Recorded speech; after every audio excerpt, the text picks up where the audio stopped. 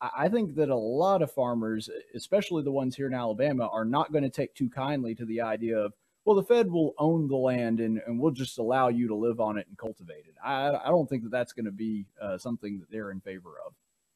Yeah, I would agree 100%. I mean, that goes against everything that our policy would stand on as far as land ownership and that type of thing. So that's something we would fight very hard. I guess as more specifics come out around the 30 by 30 plan, we'll know kind of, just like you were saying, we'll know what areas to really push back on. But at this point, we're not even sure, what the proposal would actually do. Hey, fellow tacticians, be sure to like this video and subscribe and ring that little notification bell. That supports this channel's conservative content, which is good for me, good for you, good for America, but really bad for the dark cyber overlords at YouTube. My next guest is Mr. Mitt Walker. He is the Director of National Affairs for the Alabama Farmers Federation, here to talk to us about something that, frankly, I think there has been a grave deal of injustice in the fact that we have not been talking about this. This is a really big national story that could affect our lives in several significant ways.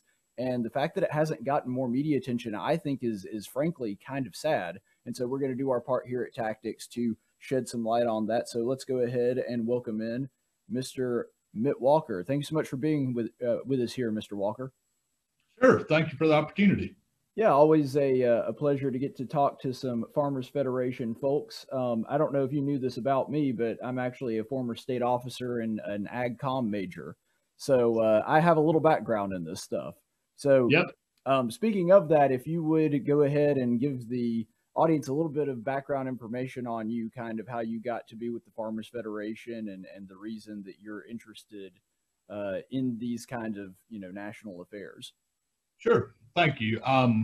So I had kind of a different path to get here. I actually went to college at Troy University and studied environmental science there and worked for about 6 years for the state environmental management department and had an opportunity to move over to Alpha about 16 years ago now. Initially worked with a couple of our commodity divisions, catfish, goats, sheep.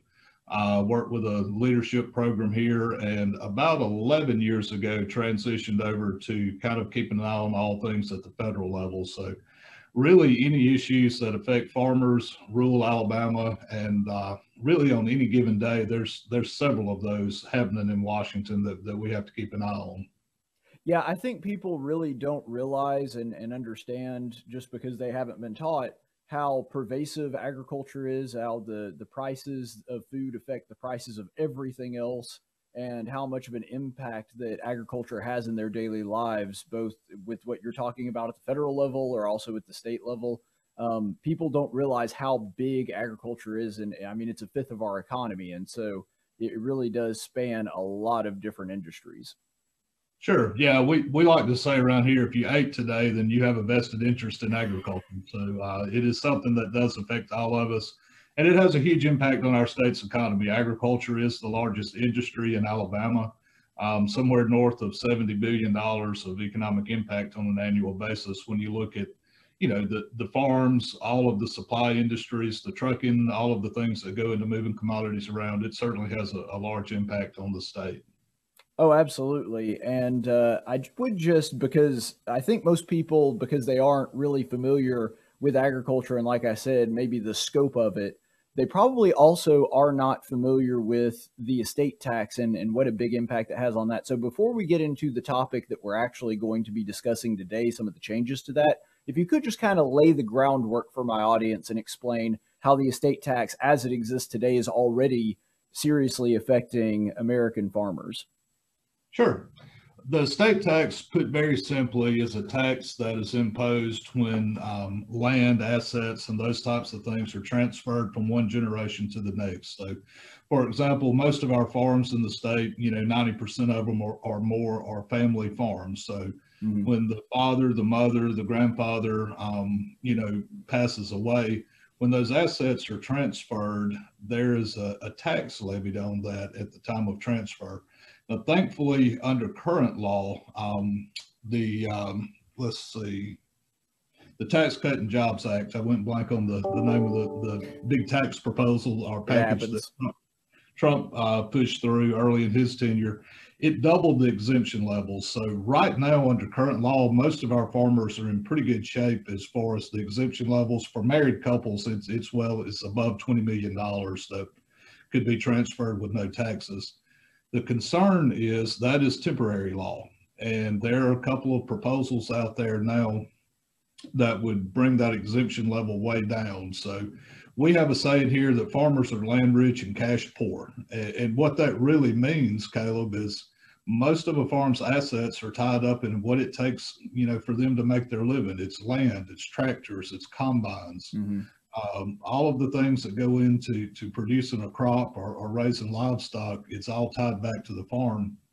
So when an untimely death occurs, a lot of times there's not cash available to pay that tax bill that's due upon death. So leaves farmers facing a very tough proposition. Sometimes it means selling a piece of the family farm. Sometimes it means selling equipment. Sometimes it means selling other things to pay that tax bill, which in turn makes them less productive. They're having to give up an integral part of what they rely on to produce their crops. Right. I mean, you might actually be able to pay it because you do have a lot of assets. But if you need that asset to be able to produce for yourself and your family, then selling the asset is a non-starter. And so, unfortunately, just as the estate tax exists, before we're talking about any of these changes, it's not at all an uncommon story for these estate taxes to hit farm families really hard. Now, corporations don't have that problem. And so we talk a lot about corporate farming, and I say that's a bit of a misnomer because even most of our corporate farms are in some way family owned as well. They just happen to be larger.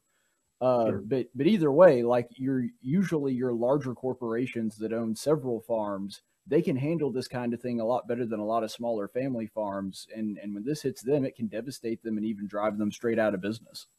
Yeah, yeah. Farmers, they face so much uncertainty every year. It's weather, it's insects, it's all of these things that are out of their control. Prices, farmers unfortunately are price takers, not price makers. And, you have to depend on making your living on a whole variety of things that frankly, you really don't have any control over.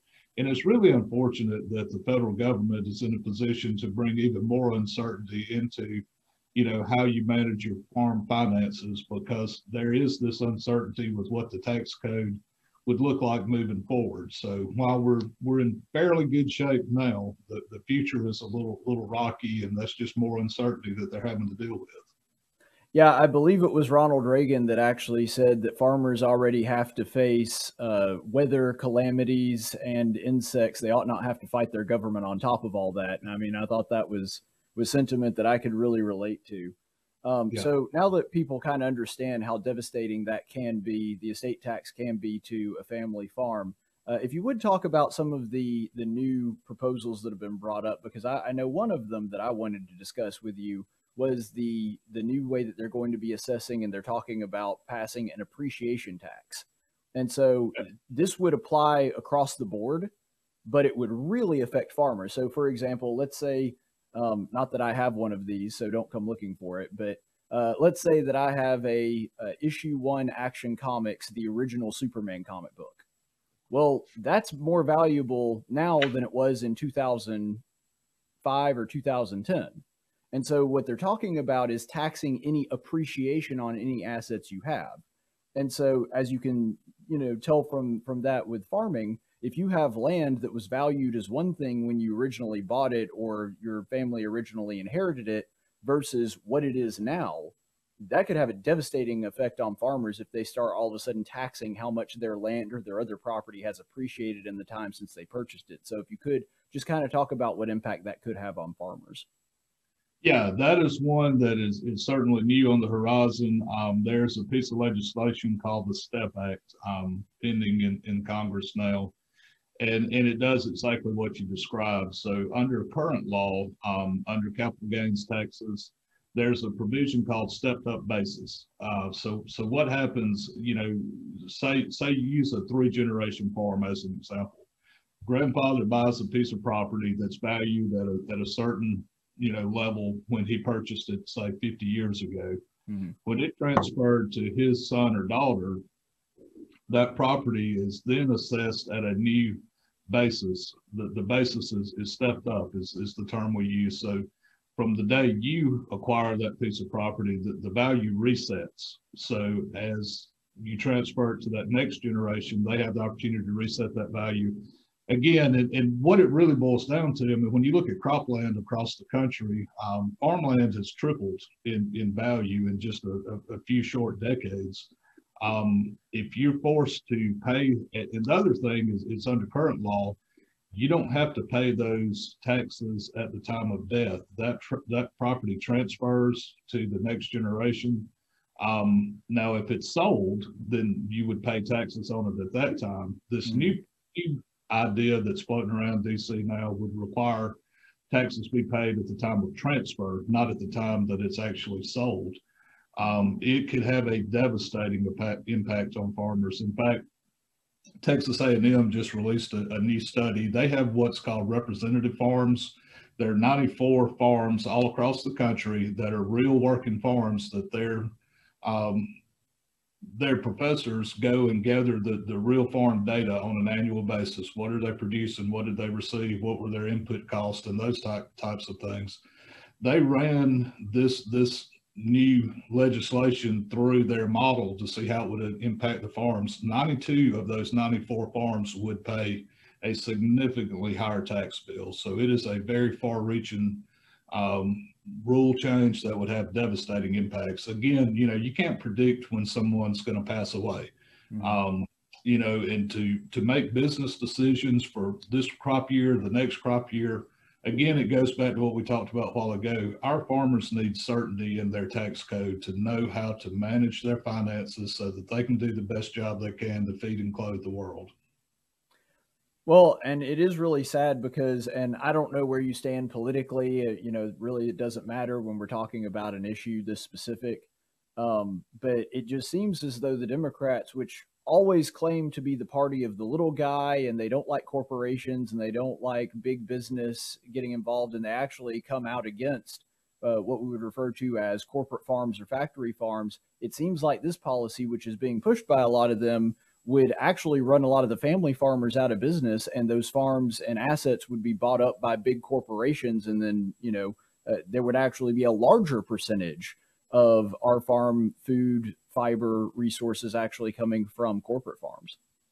Yeah, that is certainly a concern. One of the things our smaller and even medium-sized type family farms, they don't have the resources to do all this financial planning that some of the bigger operations might have. The whole concept of corporate farms and those types of things, it is unfortunate that term is out there, because just like you were describing, I mean, most of our farms in Alabama, even the larger ones, they're family operations. They Right. simply get bigger to survive. I mean, when you look at going out and buying a cotton picker today, if you buy a new piece of equipment, a cotton picker is going to cost you almost $1 million new off the lot. Well, you got to roll that cotton picker across quite a few acres to make that, payment at the end of the Right. You year. ain't making that back in 1 year. That's for sure. Yeah. So, it's, unfortunately, and it strains some of our farmers to have to get bigger. It's more time, it's more hours. I won't even get into the labor concerns that we're facing right now. Finding folks to work on the farm is a very difficult task these days. So yeah, they've had to get bigger, but it's not necessarily always their desire to do so. It's simply a matter of staying alive. I mean, you've had to get bigger to survive. Yeah, that does happen quite a bit. And one thing that I think could equally have, now, this one is not being proposed as legislation. I'm not sure if you have heard of this so far or not. This is really coming more from the think tanks and people that are kind of in the initial planning stages of this. But there have been several people that have been proposing a wealth tax. And so you wouldn't just be taxing appreciation of assets that you have, and you wouldn't just be taxing when somebody dies or your income and all that. They're saying, and some people are proposing a one-time tax. Some people are proposing, maybe once every 5 years, something like that. But this thing is kind of in the works, that they would be taxing just basically your net worth every so often. And if that happened, that could really have a devastating effect on farmers too, because is kind of like you were saying, they're land rich and farm poor. If you look on paper at all the farmers' assets, they look like a rich person, but their cash flow is actually pretty small and their profit margin is very narrow. And so, how could this really affect the farmers, both of Alabama and of the country as a whole? Well, it's unfortunate. I mean, when those types of policies are proposed or discussed, you know, my personal opinion is, I mean, you're basically penalizing someone for their success. It's the exact opposite of what we learned as kids growing up. You know, the American dream. You go out, you work hard, you invest your earnings, and then you grow your business, and you know, that's what we should be advocating for. And unfortunately, you know, these concepts of penalizing those that have been successful, it does real harm to those individuals. But it also, if you think about, again, going back to the number of employees that are on these farms, the other businesses that are associated with these farms, when you're taking money out of the farmers' pockets, that's less money they're able to reinvest in their rural communities. And you know, we all know what a struggle it is for a lot of the rural parts of Alabama to keep people there. People are leaving rural Alabama. They're going looking for jobs in other places. You know, the farms across the countryside, they're reinvesting their profits every year in those local communities, and it makes a huge impact on that local economy.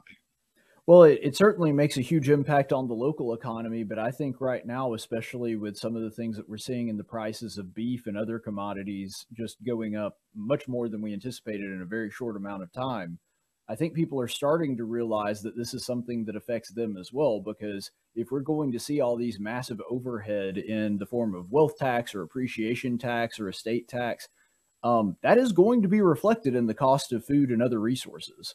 And as we can kind of see from what we've seen that happen already, that affects everything else. I mean, that affects fuel cost. It affects the price of everything, because if you have to pay more to feed a person than, you know, a business that might have nothing to do with agriculture, you know, let's say that you're involved in healthcare or something like that. Well, if their employees now need more money to be able to eat, they have to pay those people more. And so it has a devastating effect on the economy and costs as a whole. Yeah, absolutely. You know,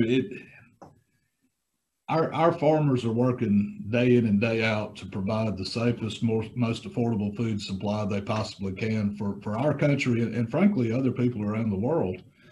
We do depend on a large number of exports as well.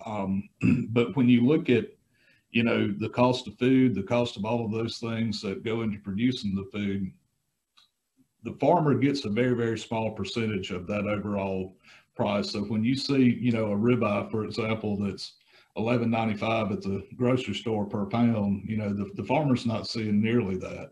But we do take a lot of pride in the fact too that in the United States, you know, we spend a fraction of our income on food. Compared to other parts of the country. You look at developing countries around the world, you know, they may be spending 50, 60% of their income just to sustain themselves. A while ago, I actually did a segment on this, and I was comparing America now to America in the 80s.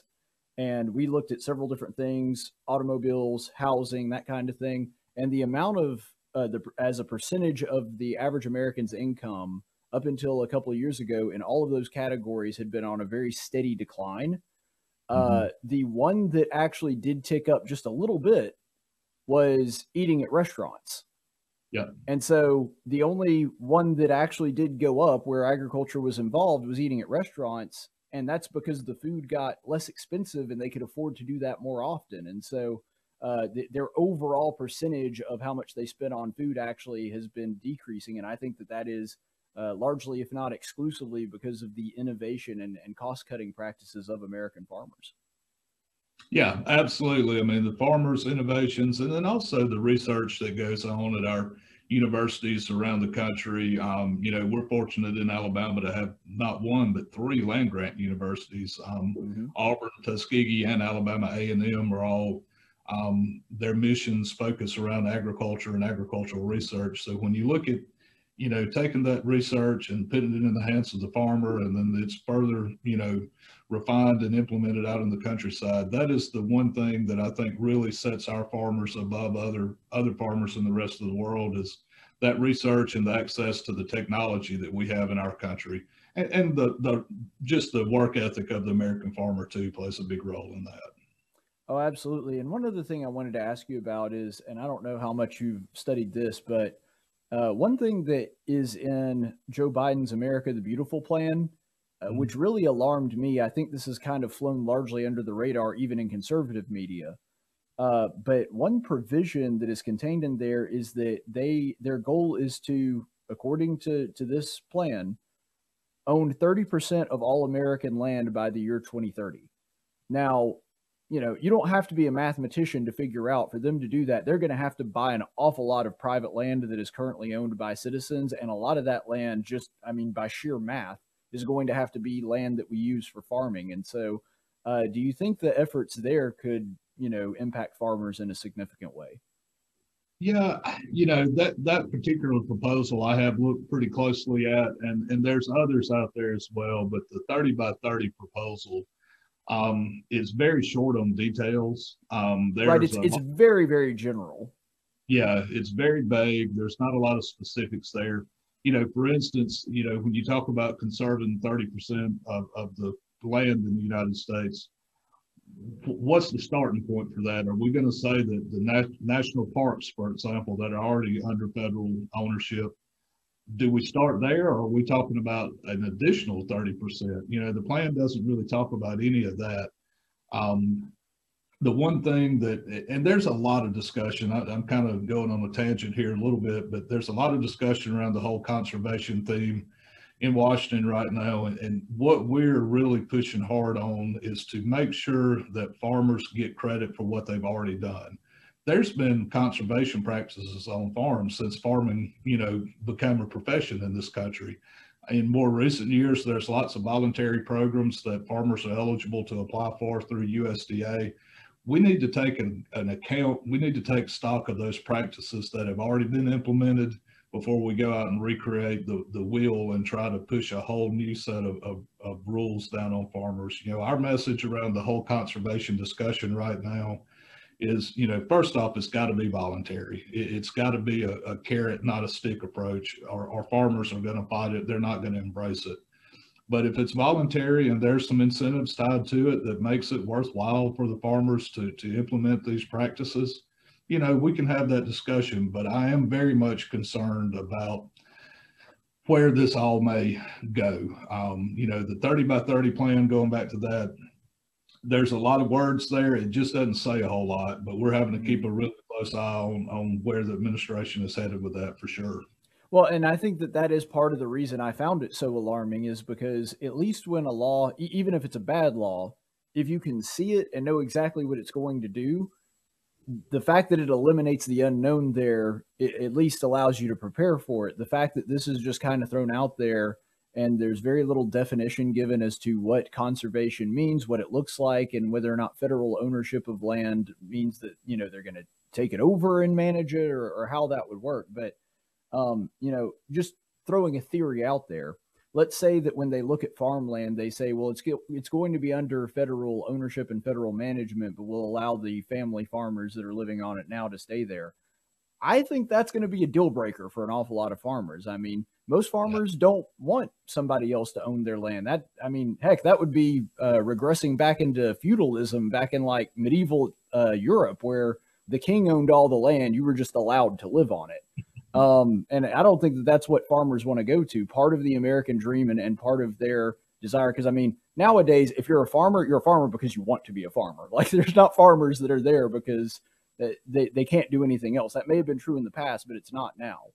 And so if that is the case, I think that a lot of farmers, especially the ones here in Alabama, are not going to take too kindly to the idea of, well, the Fed will own the land and we'll just allow you to live on it and cultivate it. I don't think that that's going to be something that they're in favor of.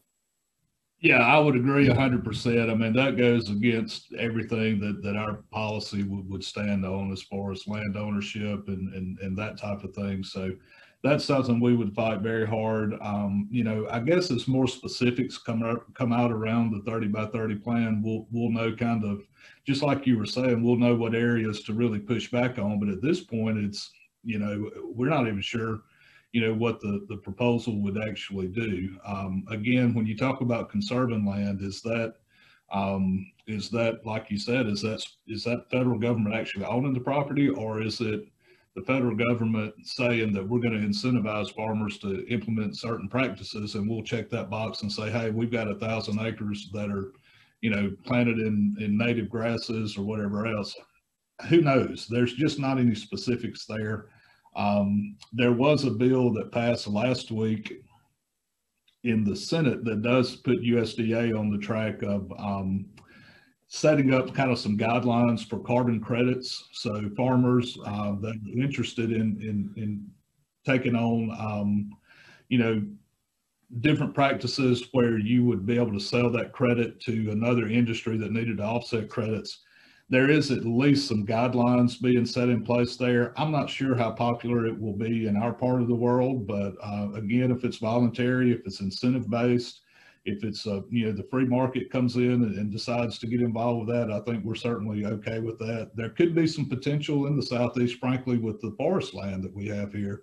Trees sequester a whole lot of carbon, so depending on who's doing the math and how those credits are allowed for, there could be some opportunities there. But again, we're going to be very, very skeptical moving forward and make sure that there's not something that's going to be punitive toward our producers.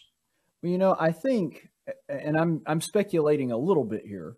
I think the spirit of trying to say that we're going to be conserving 30% of the land and make sure that it's taken care of, I think that is a somewhat misguided, if well-intended, outgrowth of this sort of belief of some people on the left, typically your environmental types, that kind of thing, that think that farmers come through and when they take care of a land or they cultivate the land, that they're actually doing some kind of harm to it.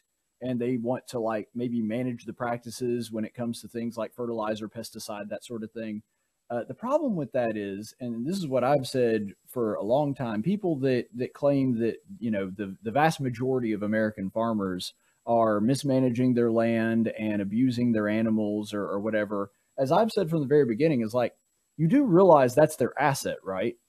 I mean, that would be like a used car salesman going out to his used car lot with a baseball bat and just hitting all of his cars with it. It doesn't make any sense for them to abuse the land or abuse their livestock because that's how they make their money. And so I think that, there's some good intention there with the desire to make sure that land is taken care of, but nobody cares more about this land or more about their animals than the farmers that are actually managing them, if nothing else, just because it's in their interest to take care of them. Yeah, I mean, obviously there's a financial interest there, to protect what they use to make their livelihood. And the other thing I would say too, I mean, there's a deep, profound respect and love for the land that they're able to enjoy making a living on. You talked about farmers that, farmers want to farm. I think in some ways being a farmer is a little bit like being a preacher in that you got to be called to do that. Farming is not for the faint of heart. It is not for, it's not an easy profession. And when you look at growing up, particularly our family farms where they're 3, 4, 5 generations deep, that's your community. I mean, that's part of who you are, and you absolutely want to do everything you can to protect that resource and improve upon it. Our farmers take a great deal of pride in having their property be attractive. They work hard. It's a point of pride. So yeah, it's absolutely in their economic interest to do so, but I think it goes a lot deeper than just economics. It is something that's very near and dear to their heart. And they're the hands-on, they're the real conservationists. I mean, when you want to talk about environmentalists and who's doing the work, they're doing the work every day. They're touching that resource. They're touching, that water. They're protecting water quality. They're not in some skyscraper in New York, talking about what should be done or what would be a good idea or what, different theories. They're hands-on. They're doing it every day. So, I mean, obviously they know a whole lot more than a lot of these other folks about what it takes to be a good steward. Well, and that goes back to something that I've held for a long time. By the way, I do think it's funny that you brought up it's kind of like being a preacher because that's actually my other profession. But No, I think you're absolutely right. And that's always been the reason that I've been an advocate for control, especially when it comes to things like land and environment conservation being as close to the local level as possible. Because you can't tell me that a farmer that has been on a piece of land and his family's owned it for 120 years, that some bureaucrat in Washington cares more about conserving that land than he does. And so it just makes sense, like you said, because there is a passion there. There's a connection to the land in that way. It just makes sense for them to be the ones that are in charge of conserving it because they have the most interest in making sure it's conserved and conserved properly. But I appreciate you taking your time to speak with us today. And before you go, is there anything that I might not have thought to talk about? Anything that you think my audience might need to know when it comes to agriculture, particularly here in the state of Alabama? Well, again, I would just say, from an Alabama perspective, we've got, great farmers that are working very hard to make sure they're getting a good quality product to the grocery store, to the restaurant. Whether it's cotton, whether it's catfish, we've got a wide diversity of crops here in Alabama that we take a lot of pride in. It's a joy to come to work every day and advocate on their behalf. And right now we're playing a lot of defense from a policy standpoint. I think the last few years we had the opportunity to kind of be on the offensive side of things in terms of rolling back regulations and pushing back against some of the bureaucracy. Unfortunately, the tide has turned and we're in more of a defensive posture, but we're going to keep working hard to make sure that we do our very best to let our farmers continue to enjoy their way of life and produce food and fiber for the rest of us. Okay, so for anybody that might be watching this interview and understands the concern and would like to get involved, is there anything that they might be able to do to help out American farmers or Alabama farmers? Yeah, I would say the first thing is to try and support your local farmers. We have a new program in the state. The State Department of Agriculture is managing. It's called Sweet Grown Alabama. So there's a lot more branded product out there. You talked about supporting those local farmers and local communities. That's one way to do it, is look for that brand. That you're buying from an Alabama farmer.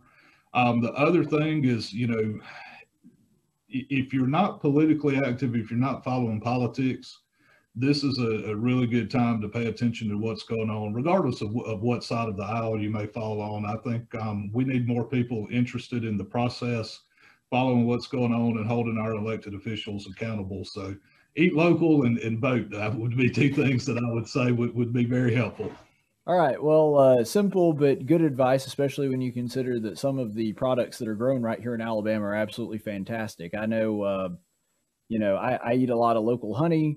I have friends that are in the beef production down here. Alabama beef is fantastic. And sitting on my bed just a few feet from where I'm sitting right now were some red leg cotton sheets, which are grown right here in North Alabama. Yep. And so, Yep.